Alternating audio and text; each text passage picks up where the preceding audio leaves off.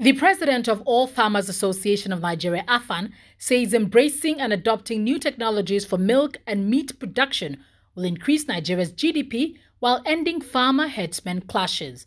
He stated this in Abuja at the first edition of the National Symposium on Livestock Breed Improvement and Pasture Development. The roaming about of herdsmen that brings about the clash between the farmers and them will reduce, because the way they are doing their own exercise or practices is not the way we are doing it, open grazing and so on.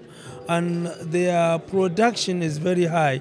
In here in Nigeria, our milk production, for instance, with per cow is about 2 or 2.5 liters per cow. But there, when we tap in their technology, their production minimum is about 35 liters per cow. Look at it, more than 20 times of our normal production. That is why we invited them, so that we can come and sit down and have a good discussions how they will come partner with us and help us with their technology. We are going to empower the youth for employment, to reduce the rate of unemployment. One, through this system of cattle breeding, and also to empower the women.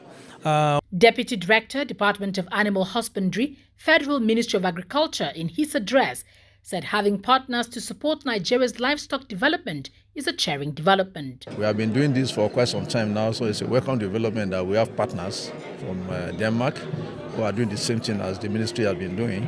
And we hope for a good cooperation so that we have better livestock production in Nigeria. You know, what brings about the crisis is the search for resources in terms of feed for the animals.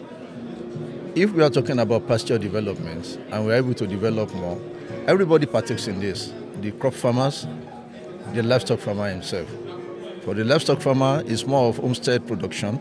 For the crop farmer, it's now up to him to view it in the sense that if I plant more pasture, will I have more money over a short period than planting something that will take maybe more than 6 months before it could go to maturity. So it's something that we expect and we hope and we believe will bring down the tension between the crop farmers and the livestock farmers. Founder of Livestock Genetics was happy to partner with Nigeria on livestock development, hinting that a great future awaits Nigeria on livestock development. Very happy to be here in Nigeria to do that, to help to develop their milk production and all these things. Yeah.